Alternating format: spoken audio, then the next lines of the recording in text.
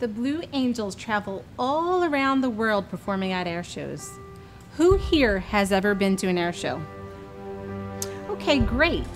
Because all of you have been so good, as promised, I have a super big surprise for you today. Is it a police officer? No, guess again. Is it a celebrity? Very close. In honor of History Month, I'd like you all to welcome a real fighter pilot. Wow! Let's give a warm welcome to Lieutenant Rossi from the Wing Girls.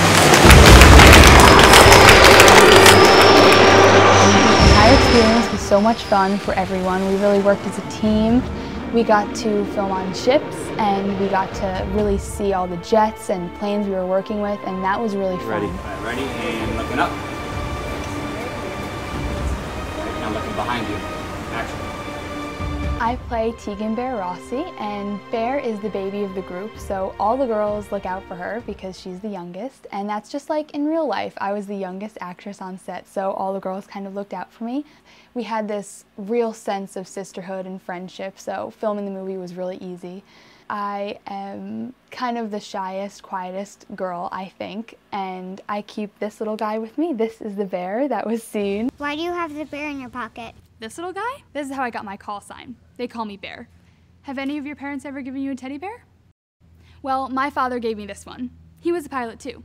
One day he gave it to me and he told me to always keep it on me so that I feel like he was right there beside me. This is a movie about 6 women, and we perform shows, aerial stunt performances, and we represent the women of the military. So we fly around and do our performances, and throughout the movie our elite aerial abilities really get us recognized and noticed because the government needs to make a decision very fast. We didn't choose you.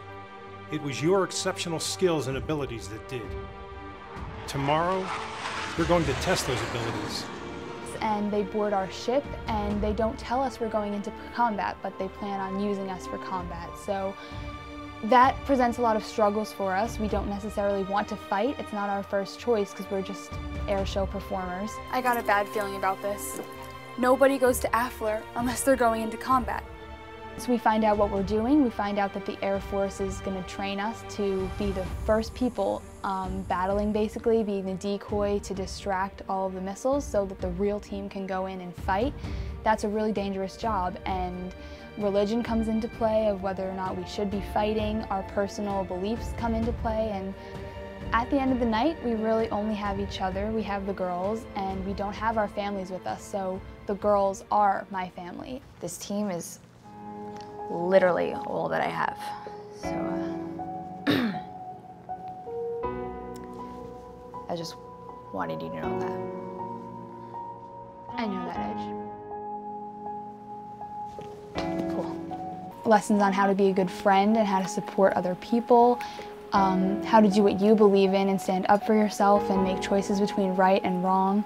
You're going to learn about loyalty and trust with other people, and you're going to learn a lot about history. For the younger kids watching, especially the younger girls, I think you're going to be able to take away that there are so many opportunities for you in the Navy, in the Air Force, to do so many different things. You can be a pilot, you can fight combat, you don't have to fight combat. I think a lot of young girls really don't realize they can be pilots. I thought fighter pilots were all boys. Well, once upon a time they were, and then women got introduced to the military, and now we get to do all the exciting things, just like the boys.